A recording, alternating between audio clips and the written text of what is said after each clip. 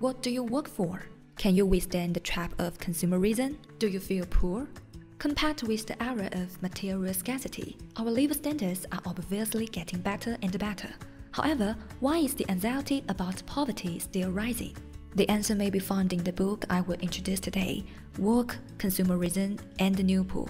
The author is Zygmunt Bauman, a great British sociologist who has achieved greatly in the theory of post-modernity. You must have heard of modernity and the Holocaust and the liquid modernity. Yes, he is the one who wrote them.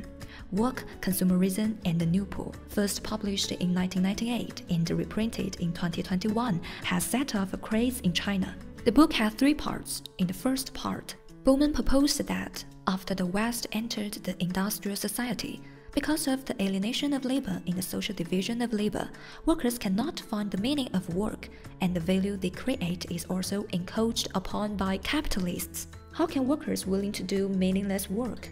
Under such context, the concept work ethic emerged. Even if a job doesn't bring you what you expected, you should work, for work is justice and morally superior. However, in the consumer society, people began to evaluate people in terms of consumption rather than production. The more freedom a person has in the consumer market, the higher his social status and the more recognition he gets. As a result, consumption has become a continuous endogenous demand. Without forcing consumption, you will consciously choose to consume. At the same time, you will be willing to work to support your own consumption. This is what Bauman calls aesthetic of consumption, which replaces the concept work ethic. In part 2, Bauman focuses on the rise and fall of the Western welfare state, rising the plight and the crisis of the new poor.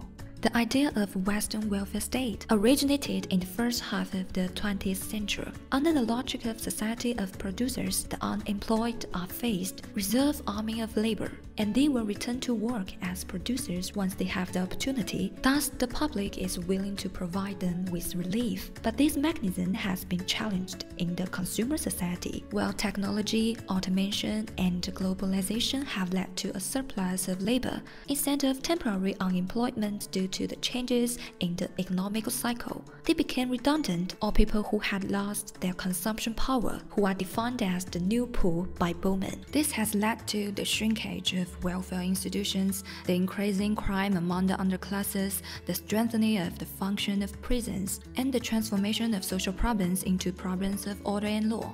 In the third part, he makes a stark warning that attitudes towards the new poor in modern society are very much likely to lead to inhuman catastrophes, potentially leading to crimes as heinous as the Holocaust. Well, are the 3 questions mentioned at the beginning of the video answered? If not, you can buy a book and check out for yourself. Even if they are answered, you'd better read this book carefully. It's worth a shot.